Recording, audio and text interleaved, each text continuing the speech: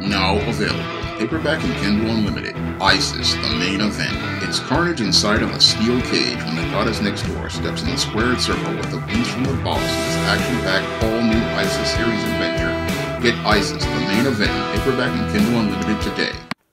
Hi everyone, it's your boy Shawn, and I'm here with another comic review video. Now, I've been following Josh Howard's T-Bird and Throttle for the last 2 or 3 years now, and I really love this story so much that when Josh did the Indiegogo for the 3rd issue of T-Bird and Throttle, I went back and bought all of the paper copies because I believe that this comic is going to be a future classic.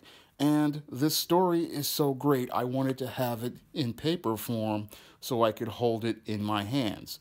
And I just got my copy of T-Bird and Throttle number 3 and the back issues from 0, 1, and 2 in the mail this week. So after reading that 3rd issue, all I can tell you is, after reading this awesome, incredible 3rd issue, I've got my money ready to put down on issue number 4 and the conclusion. Now, T-Bird and Throttle number 3 is the 3rd issue of this awesome miniseries, and it just does not disappoint. Now, if we look at the cover, we see Mitch's daughter, Emily, looking like she's getting ready to suit up for action, and that's what she does in this story. Now, this first issue starts out with an awesome shot at your SJWs and your woke types, and it makes a brilliant commentary on how our media really does fuel a lot of this fire. If you look at the first couple of pages, it shows us these SJWs and these woke types and how they just are caught up in this emotional frenzy without any sort of objectivity. And then we get a shot of Emily and her friend, and they're looking at all of this and looking at it really from a really objective perspective. And that's what I like about Josh in the start of the story, is that he shows some balance as related to how he presents things, and he presents us with how you're supposed to really present social commentary in a comic book story. Because when you're doing comics and you're doing social commentary, you want to do your commentary between the lines, and Josh does an amazing job of giving us that commentary between the lines in just these first 2 pages. And as we go on, we learn a lot more about Emily's friend Kat, that she is the granddaughter of a legendary superhero, and this is one of the things that leads to her going into action as the second Throttle. So I love the way everything just really sets up here, how we have Josh really showing us how legacy heroes really work, how generations pass from one to the other, and what motivates people to be heroes, how they want to help out others, and Emily coming out here and wanting to be a hero like her father, and learning from Kat, who learns to be, who's out here being a hero, just like her grandfather. So they want to do what is right, and again, that comes from the values that both of them learned from their parents. And that's something that people really don't understand about superheroes these days, is that people become heroes because of things that they learned from their parents, the values that they learn, and they want to continue passing on, learning how to do good and what is right from what they've learned from their parents. So that's something I really love seeing here in that first couple of pages, is seeing that everything as related to legacy. It really contrasts everything from what I've seen. Like if you read issue number 2 and you see the so-called hero that T-Bird is fighting in the 2nd issue, the guys who are becoming heroes, they become heroes for a completely different set of reasons. And you look at Emily and you look at Kat and look at their motivations, and it really fits right in line with what motivates a lot of people to become heroes, because they have these values that they learn from one generation to the next. So Josh really did an amazing job there in between the lines with the nuances of that part of the story as related to legacy heroes and passing down heroes from generation to generation. And I really liked seeing that. That was a beautiful, beautiful part of the story, and one of the great parts of this 3rd issue. Now, this third issue continues to give us more into the mystery of T-Bird and the engine. And this part of the story is really has a lot of, it's the Hitchcockian stuff really starts to delve deeper into the story. And I really liked how everything is just really so well put together on this mystery of T-Bird and the engine and somebody trying to destroy Mitch's reputation. And as we get more questions answered as related to the engine, as related to this person who was out to get your Mitch Maddox and destroy his reputation, we get, as we get more questions answered from the first three issues, we get more we wind up asking more questions. And that's what a really good mystery does. It delves deeper into the mystery and has us asking more questions. And as we see Mitch returning from Earth, we get more questions. We have more questions to ask.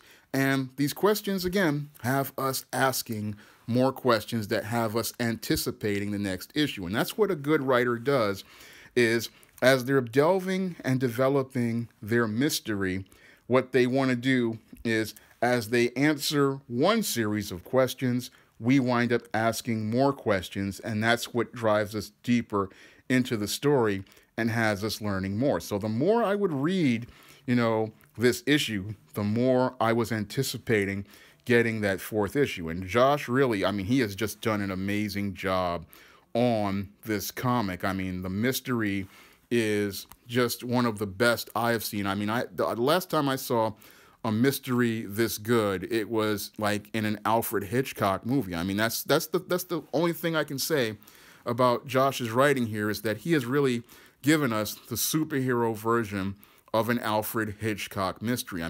Just when you think the story is going to go one way, it winds up going another way. And I just don't, as the book is so good that I just don't want to, spoil everything, because you have to really go out here and read this for yourself, because this book is it's just so good that I just don't want to spoil it for those out there, and I don't want to ruin it for people out there. There's just so much going on, and Josh just does an amazing job of, he just crafts a incredible story here. And the story is it's so compelling. It's just not funny. When I got this book in the mail on Wednesday night, I read it in 30 minutes, and I wanted more. It was just like when I was out here in high school. I remember being 14, 15 years old, about 30 years ago, and I would go to the newsstand in Times Square and go get my comics. And this is just like the comics I used to buy back then. Back then, when I would sit there, I would go through a comic in about 30, 45 minutes in the lunchroom, and I was eager to get the next issue. And this comic has me so eager to get that next issue. I'm just counting down the days until I can put in my pledge for number 4. And I'm definitely, again, going to want to get that paper copy, because this comic series is so good that you don't want to just get some digital copies and scroll through it on your computer. No, you want to hold this comic in your hand, and you want to have this comic in your hands. This is the type of comic where you just want to sit there and read this comic, and you want to read it again and again, because each time you read it, something new comes out at you. Josh, he has so much going on in the art and in the story. There's so many little stories going on behind the scenes in this story. There's so many layers in this story that there's so much going on that you can't sit there and just read it in one sitting and then just go on about your business. You will sit there and you will read this again and again, and something else is going to come out at you, because Josh has just put so much into this story, so many layers, so much complexity. And I just don't want, again, I love this comic book so much that I don't want to give anything away to anybody. Now, all I'll tell you is that this issue, it ends on a cliffhanger, And that cliffhanger is something that is going to really motivate you to count down those days until Josh launches the next Indiegogo, and you can go get that fourth issue and pick up the next, the previous 3 to 4 issues. And I have to say that this book is the best book of one of the best books of 2020, and that's really saying something, because I believe this series is going to be a classic on the level of books like your what they call Watchmen, Dark Knight Returns, Lonely Place of Dying, the Phoenix Saga. That's what I believe T-Bird and Throttle is going to be. I mean, this book, it really takes comic storytelling to another level. It takes art to another level. I mean, Josh has always had a distinct style, but his storytelling here takes it to another level. And this book, I believe, is going to be a future classic. And I believe I'm holding a classic in my hands. And I've held a lot of comics in my hand. I mean, I bought the first appearance of War Machine from a grocery store back in 1992, and I didn't even think anything of it back then. And now that book, I'm looking at it and it's going through the roof. And that was a book that I practically beat up and read 100 times. And this is the same type of book where people are going to buy it, read it, beat it up, and they're not going to understand that you were a part of history and you were a part of a classic. You were in an era where you were reading a classic and holding a classic in your hands. And that's what I see with this T-Bird and Throttle series, is a future classic. I mean, this story, again, it takes comic book storytelling to another level. I mean, I haven't seen characters this rich and multidimensional since the days of Chris Claremont with the X-Men, or Marv Wolfman with the New Teen Titans, or David Michelini when he was writing Avengers and Iron Man and Spider-Man back in the 70s and the 80s. I mean, this story really gives us what comic fans have been wanting for years, and it really does a brilliant job of making that commentary about the modern comic book industry and all of the social justice narratives. This third issue really does a really brilliant job of that. But the whole overall series really shows, again, Josh's love for comics, his passion for comics, and how he has just literally taken all of the things that are going on in the comic book world today and the world today and made a brilliant commentary about the world of superheroes, what it means to be a hero, and what really is important. But I'll leave one clue about this.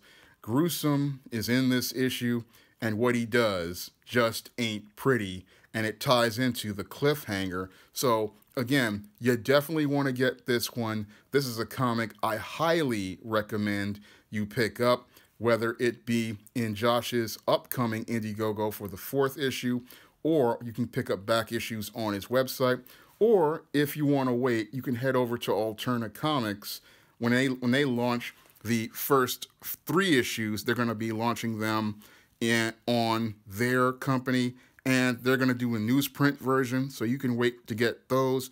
But I wanted to get the ones from Josh himself because, again, I love this story. I think it's an awesome story, and I wanted to have the paper copies to hold in my hand because I believe that this story is going to be a future classic, and it's one of the best comic series to come out of the 21st century. And I highly recommend you get your copies of T-Bird and Throttle, whether you get it from Josh's site, and I'll leave a link to his site, or you head over to his upcoming Indiegogo for issue number 4, or you head over to Alterna Comics and your local comic shop to get the back issues, which will have completely different covers than these.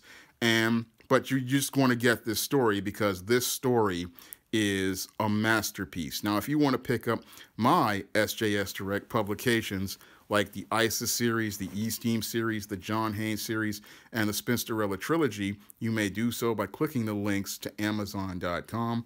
There you can find all of my books in paperback and Kindle format.